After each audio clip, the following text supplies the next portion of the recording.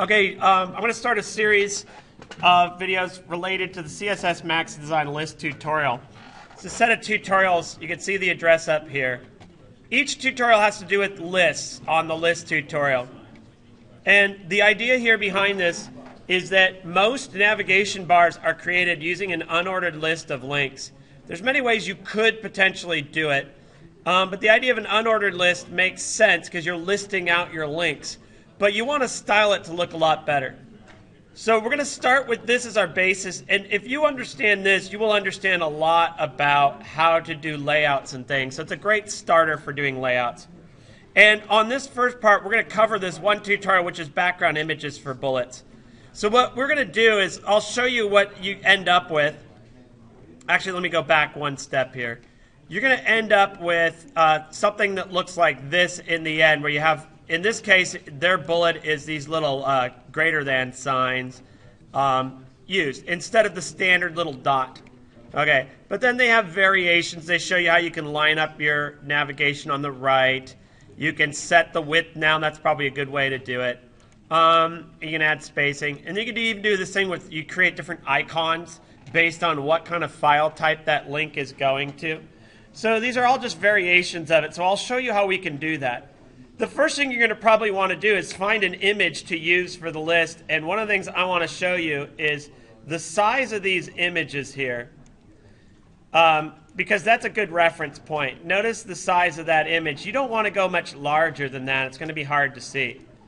So I'm going to go ahead and paste in, and we're going to get the information about the bullet. And, okay, maybe it's under images. We'll try this. If that doesn't work, we'll just go ahead and go forward from there. Yeah, there it is. Okay, so what I can do is I can inspect that element and find out this image. It is 16 by 16. So that's a good reference point. If we can keep our images smaller than 16 by 16 or that size, I think we'll be okay. So I'm going to basically set right now, we're going to aim for a 16 by 16. Now, one of the things you could do is you could Google, do an image search, and you can just look for bullet list icons, for example. Click on images, and you can search for different kinds of images you might want to use and grab for your bulleted pictures. So you can look here, for example, and you might find some on here. The other way to do it is you can draw your own shape in a program like Photoshop or something. You could even take a picture of your head and shrink it. Okay, one of the things I'm going to do is I'm going to start in Photoshop and just do it this way. I'm going to do a 16 by 16 blank document. Okay, we're in WordPress. There it is, actual size, but I'm going to zoom in for this particular assignment.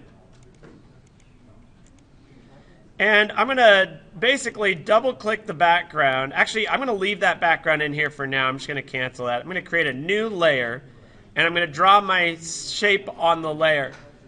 You got a lot of options here. You can draw your picture. You can make selections and stuff. One of the things I'm thinking of is getting the custom shape tool and taking a look at the different shapes we have here. So right there in Photoshop, you got arrows, checks, light bulbs, pins, whatever. And you can either click, you can even click on here and you can look for other things. So we'll do like music, for example. Append it to the list and see what we have regarding music. So if you're a music lover, you might want to do something like that.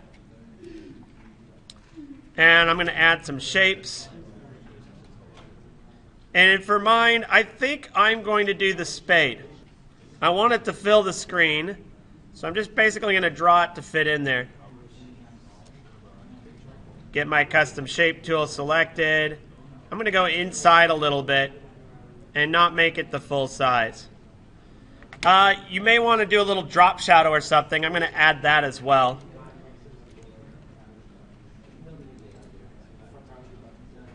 And I should probably not make the distance so great.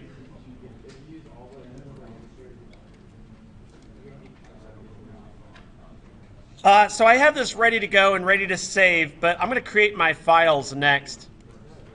So one of the things I've created is this. I've already created my HTML for this assignment. And I'm going to just leave this up here and talk about what I put in here, and then you can kind of follow along. You can pause the video if you're watching it. Okay, so the first thing, of course, we got our headers. We've got our title. I've designed this so each of my pages, I'm going to do one that does the background bullets, one for the rollover, one for a nested rollover, one for horizontal. They're all going to link to each other. And even though I'm on the background bullets, I'm going to link to it as well. I'm doing that so that the navigation is consistent. So I'm going to go ahead and launch this so you can see what it looks like standard without any bullets, without any images for the bullet. So there's our standard bullet there. When all of your pages are created, if you click on rollover, you should be able to see that. It should be able to change up here. We'll look at horizontal. The one that's different is nested, and I'm going to go over that when I do the tutorial, but you'll notice my links look a lot more different. I'm going to go back to the background bullets. This is the one we're going to work on, so we got it loaded up to test. Now, I've created this, but I haven't saved it yet. So I'm going to choose File, and in this case, I'm going to save it as a PNG. And in Photoshop, you just do File Save for Web and Devices. When you're ready to save it, what we're going to do is we're going to save it into the same folder where your HTML file is. And my students have been encouraged to create a CSS folder, and in there are the web pages. And inside that CSS folder, there should be a folder for your images. So I'm going to save mine in there. And I'm going to just call it BG Bullet. And it's going to save it as a PNG. Just remember what you named it. And click Save. And it should be saved in the right folder. And we should be ready to go ahead and do the tutorial. Now, as I mentioned, the tutorial is coming from this site here. So you can go through this by going to css.maxdesign.com.au and then clicking on List Tutorial, and you can follow through here. I'm going to put my steps up here, but I'm going to move them out of the way because you don't need to see that window. I'll use it as my reference. So once you have your basic list, we're going to start by removing the list. So if you want to remove the bullet from a list, you target the unordered list. Okay, you go for the outside.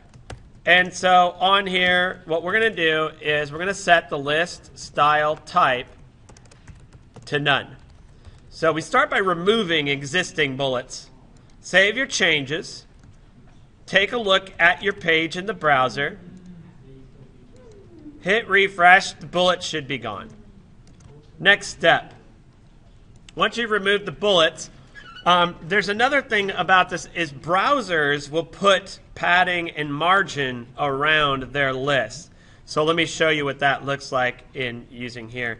If I do my little right here, so you see the UL has it looks like there's some margin above and below and padding on the left, and then your links are pretty much there's none there. But if you look here, you can see some of that on the outside. We're going to remove all of that to begin with, and then we're going to add it back in as needed.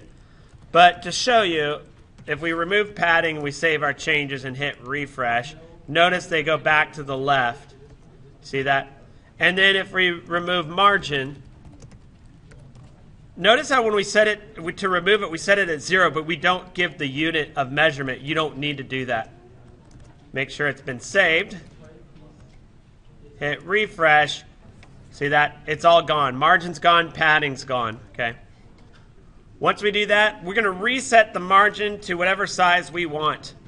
So in the code on here, okay, so we're going to set the margin left. My recommendation is we do the margin shorthand. First value is for top, next one is for right, then the bottom, and then the left, which we will set at 1 EM. Save our changes. Now, actual sizes may vary depending on your image. So just remember what you're adding, and then later on you may decide you want to go back and change it. Next step, we want to add our background image. Now, the background image is going to go not to our unordered list, but to our list item. So you see how I create a new selector for the list item. And now we're going to set the background image. URL, images, because I created the images folder. And then, I pasted it. Oh, good, I still have it there. I named mine BG-bullet, and it was a PNG. Let's put a .png. do this. I like to put single quotes around those values. It's just a habit I get in. Some programming languages require it. I'm going to hit refresh. And once you do that, you see your image appear everywhere, right? Get rid of that. Well, the problem is our background image needs to have a repeat of no repeat. So we're going to go ahead and do that. Background repeat, no repeat. Okay, I'm going to go ahead and hit refresh. And now I only have one bullet. So the only thing remaining to be done is to be able to position stuff so that we can read our text as well as see those bullets. So the next step we want to do is we're going to position our image using background position if we need to. Okay. I think mine is positioned just right. I'm not going to worry about it just yet. So I'm going to do the next step on the tutorial, which is moving our content by adding to our left-hand padding. So I'm going to add padding left. And now I'm going to try 16 pixels just to see what that does. I'm going to add a little bit more than 16 pixels. I'm going to add, for example, 20.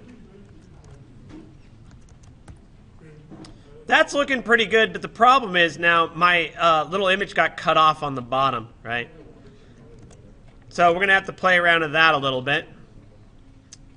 So one of the things we might want to do is set the height of our list item.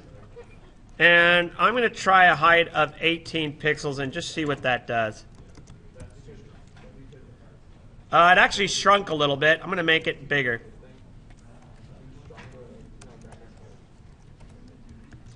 $20 seems to be the magic number for the day. We might want to try the background position as well.